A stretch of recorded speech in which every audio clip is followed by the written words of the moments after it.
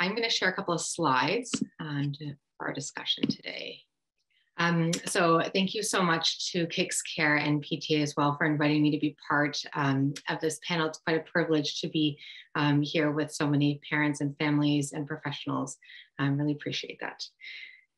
So in my role as a clinical psychologist in the Psychiatry Department at Sick Kids, I have an opportunity to provide a lot of assessment and treatment for children and adolescents with anxiety and mood disorders, obsessive-compulsive disorders, emotion dysregulation, somatic symptom disorders, and certainly working in the past couple of years with youth and their families. I have witnessed a lot of this very significant difficulties around mental health during the pandemic.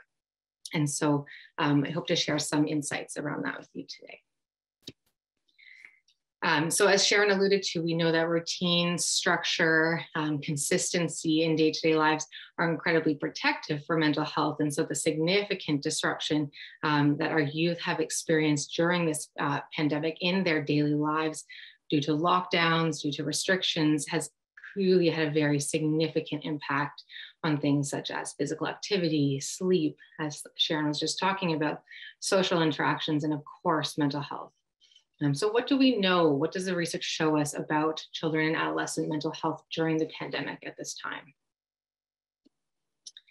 So research from a COVID and mental health study that's led by 4 research teams in Ontario. So the Sick Kids Child and Youth Outpatient Psychiatry Program, Target Kids, Spit for Science, and the Province of Ontario Neurodevelopmental Disorders Network, with Dr. Daphne Korchak as the primary investigator, has really highlighted some striking findings.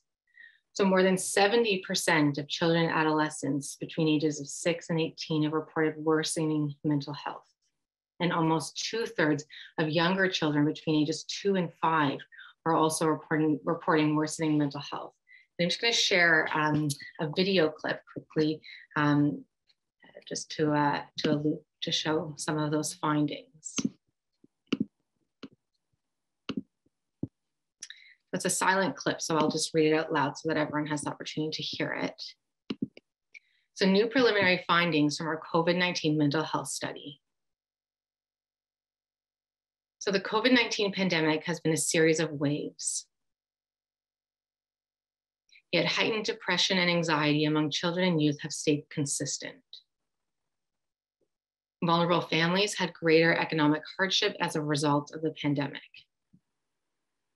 These families experienced higher level of caregiver and child mental health symptoms and stress. Caregiver mental health and family functioning was also impacted by children's mental health difficulties. Loss of in-school services resulted in worse mental health outcomes for kids. More time spent online learning was associated with increased depression and anxiety. More time watching TV on digital media and video gaming was associated with more hyperactivity, inattention, irritability, depression, and anxiety for all children and youth. Before COVID-19, 58% of children and youth participated in school sports or extracurriculars. During COVID-19, only 27% participated in sports and 16% in extracurriculars. About 50% of children and youth found the change to sports and activities hard or very hard. So the data shows that kids and youth need safe, in-person, as well as recreational, physical, and social activities.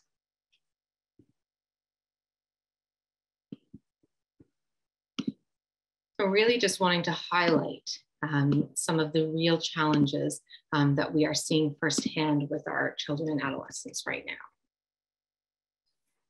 now. Additional findings from the COVID-19 mental health study have found that the screen use has been much higher than the recommended 1 to 2 hours a day. And those recommendations come from the American Academy of Pediatrics and Canadian Pediatric Society. We also had been finding children with more screen use were reported to have worse mental health outcomes. So in young children, higher TV or digital media use was associated with more conduct problems, more hyperactivity, more inattention. For children in the school age 6 to 18 years, higher TV viewing or digital media was associated with more symptoms of depression, anxiety, irritability, and inattention. And finally, higher video game use was associated with more depression, anxiety, conduct problems, and inattention and hyperactivity. So what can we do to help, given the number of youth in need right now? So putting on your oxygen mask first. So I know masks is a big topic these days, so I still come back to the oxygen mask analogy. And so this works for parents, for caregivers, and also for healthcare providers. You know, taking care of our own mental health and well-being during uncertain and prolonged difficult times is quite a powerful tool in supporting our children. So it models to them how we can express and cope with difficult feelings. Taking time for basics, so thinking about nutrition, sleep routines, exercise, and fresh air for yourselves. Paying attention to your own stress, noticing when you're starting to feel overwhelmed and taking a break. Taking a few slow, deep breaths when you start to feel anxious or upset. Being compassionate with yourself. So as we've heard from numerous speakers today, parents and caregivers, you are doing the best you can right now. Focusing on things that are in your control. We know there are so many things out of your control these days, so many things that are uncertain. So focusing on the few things that are in your control helps to model to our kids positive ways of coping with stress. Communicating with youth in a clear, calm, and consistent manner that validates all emotions and all experiences that they're going through are fine and normal and acceptable right now. And finally, I've listed a resource at the bottom that can be found on the About Kids Health website, so Parenting During COVID-19 and Beyond podcast. Ways that we can support our youth with this pandemic fatigue as the waves carry on. So listening and validating to their concerns. So for example, you've made it through tough times before, and I know you can do this again. Encouraging healthy anxiety tools, so relaxation strategies, using realistic thinking, and reframing some of our negative thoughts. Encouraging healthy daily activities, movement breaks, connecting with peers, building healthy sleep routines, taking a social media break, so having some screen-free times and engaging in safe in-person activities. And finally, encouraging them to learn a new skill. So if you can think of a hobby that they may have wanted to get into before, maybe something that you can do as a family. And finally, out of the COVID-19 mental health study, there's been some screen time recommendations that I just wanted to highlight. So adopting some screen-free playtime with young kids when you're interacting or playing with them. Monitoring your own personal screen use in front of children. Prioritizing some screen-free time, so including meals or at bedtime. Incorporating movement while using screens, so for example, exergaming, standing while using handheld devices, or engaging in online workouts.